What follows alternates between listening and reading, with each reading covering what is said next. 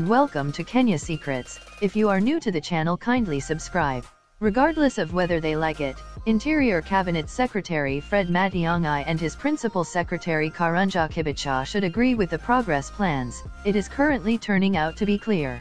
The two are among the state specialists that went against William Ruto's endeavor to become president yet wound up in a tight spot once Ruto won the top position. They are likewise individuals from the Progress Advisory Group, which is accountable for illuminating Ruto on security and knowledge matters and ensuring the handover cycle runs well. Despite their hatred for him, it is turning out to be evident that they should help out Ruto since, supposing that they don't, they will be in a difficult situation with the law and may try and go to prison. The two, or some other part viewed as blameworthy, could get a 2-year jail sentence, a 1 million fine in Kenya shillings, or both for neglecting to help out the head of the impending government. All through the missions, the two were eagerly threatening to Ruto. Kibicha even affirmed that they had data from the National Intelligence Service, NIS, showing that the leaving DEP was probably going to lose. Then again, Matiang'i freely reprimanded and went after Ruto while supporting Raila Odinga, an official contender for Azimio la Umoja. Ruto's significant enemy was Raila. Controller General of Police Hilary Mutyambei, who is likewise an individual from the persuasive assumption of office of the President Committee, was someone else named by Ruto as being threatening to his mission. In other news, Azimio la Umoja's enticement for keeping William Ruto from being confirmed as president has previously gained ground.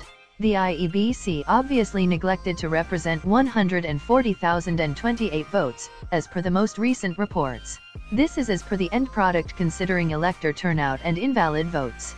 William Ruto's triumph was met with additional resistance from the race's other participants and Raila Odinga, a possibility for Azimio la Umoja.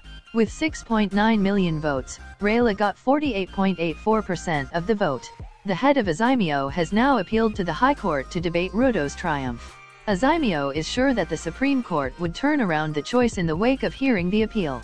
In the nearby official challenge between Raila Odinga of the Azimio Party and William Samoei Ruto of the UDA, the last option barely crushed Ruto by 69,000 votes.